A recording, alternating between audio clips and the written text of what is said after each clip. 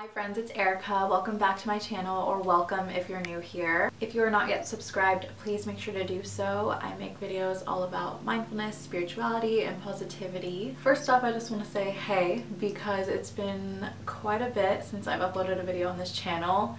That's mainly because I've been so focused on putting up vlogs on my main channel, which I'm sure most of you guys came from my main channel, so maybe you're already subscribed or you know that I have that channel, but you should subscribe if you're not. I've just been vlogging a lot lately, so a lot of my vlogs, or all of my vlogs, have been going up over there. I definitely don't want to neglect this channel because this is something that I'm super passionate about, and I feel like I love making these videos that have some sort of valuable message behind them that can benefit everyone. Make sure to subscribe to this channel. I'm going to try to be as consistent as I can again. We're doing it, guys. I'm going to try my best. Today's video is going to be about a topic that has really resonated with me since like the moment I started learning about it. So today I want to talk a little bit about minimalism, specifically this idea of minimal thinking and this idea that the less thinking you do, the more you get out of life. So let me just give a quick backstory to how I discovered minimalism and kind of how I got to the point where I'm at with it. I'd heard about minimalism growing up, you know, a little bit, just like here and there. Whenever I heard the word minimalism, I would associate it with like a very clean-cut, organized, very empty space, basically. To me, minimalism, I just saw it as like a style, because it is. It's an art style. It's like a style of interior decorating. Like, it's a style. But I didn't think that minimalism was anything beyond that. I feel like whenever people hear that someone's a minimalist, they assume that they basically own nothing and that their home probably looks like that minimalism style that I kind of just described, that they're just kind of probably bland, boring people. That's a total stereotype. I don't think that's true at all, but I feel like that's what most people think when they hear that someone's a minimalist. The documentary that gave me the best understanding of minimalism is the documentary called Minimalism that's on Netflix. It was put together by these two guys, Ryan Nicodemus and Joshua Milburn. Those two guys are incredible, and that documentary is so good and I highly recommend it. I've talked about it before. That documentary gave me the best understanding of what minimalism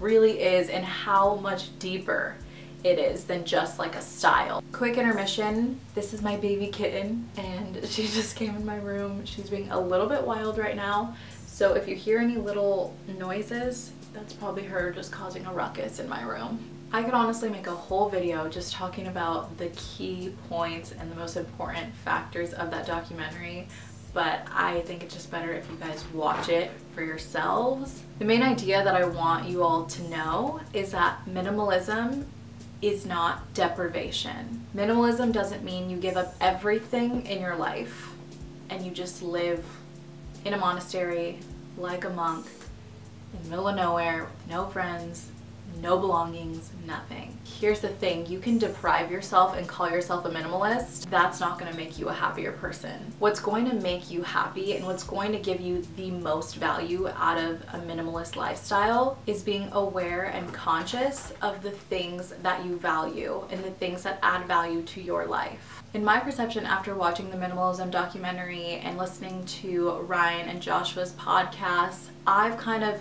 concluded that minimalism is living a more valuable life with less. Overall, just being a happier person with a more fulfilling life because you actually value the things you have and you're not just trying to consume material items to fill a void within yourself. And I feel like that's what so many people do in their lives. They work so hard and then they feel like they deserve it, so they have to indulge in something. It's almost like people feel so internally unhappy that they think external things can make them happy, can be that substitute for that internal happiness.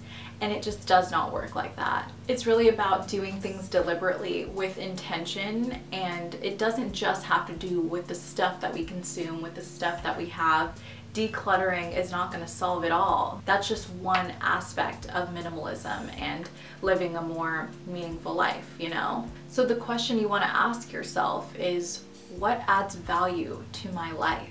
So while minimalism can start with like a huge declutter of your material objects, you'll realize that it goes far deeper than that. You know, after you go and deal with the external clutter, as we all should, because clutter just doesn't benefit anyone really, it will hopefully give you that motivation to look inward and deal with the inner clutter. Whether you realize it or not, we all have inner clutter. We have spiritual clutter, we have emotional clutter, we have psychological clutter. To be able to go into your mind and your headspace and deal with that internal clutter after you've already dealt with the external, that is going to bring you the most peace.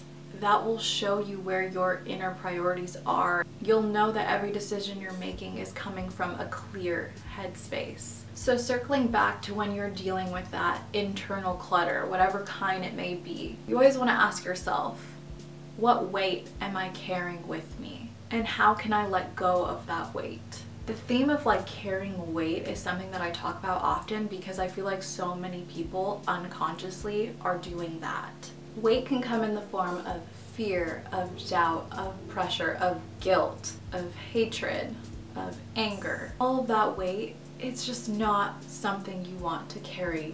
It is very likely that almost every day we pick up some form of weight and we don't give ourselves permission to release it. I feel like 90% of the problems that we encounter are all caused by ourselves and our thoughts. And I'll tell you right now, this was brought up in a podcast and I just really agree with it. Entitlement and expectation are common forms of weight that we all carry all the time without even realizing it.